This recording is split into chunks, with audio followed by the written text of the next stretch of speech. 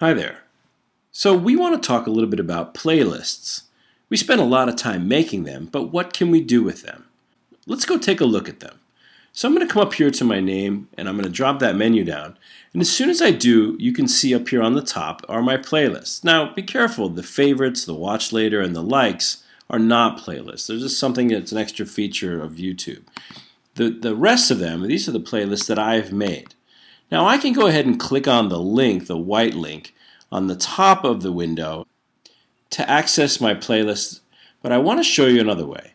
I come over here to Video Manager, and then off to the left is the selection for playlists.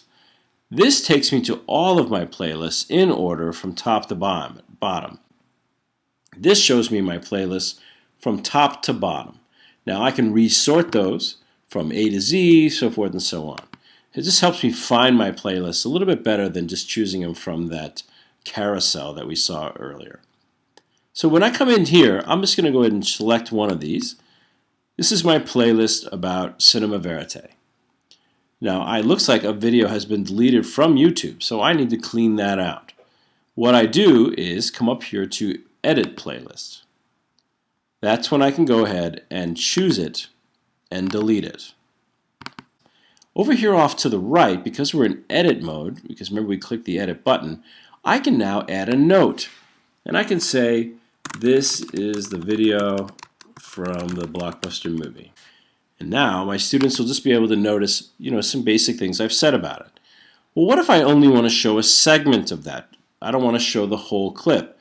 Well, I can click here, this sort of triangle in brackets, and I can trim off the front and I can trim off the back just to show a specific time. So when my students watch this playlist, they're only treated to that one segment. The last segment I want to show you is the introduction button. When I hover over it, you'll see that I can add an introduction, a video introduction, in front of each of the videos in my playlist.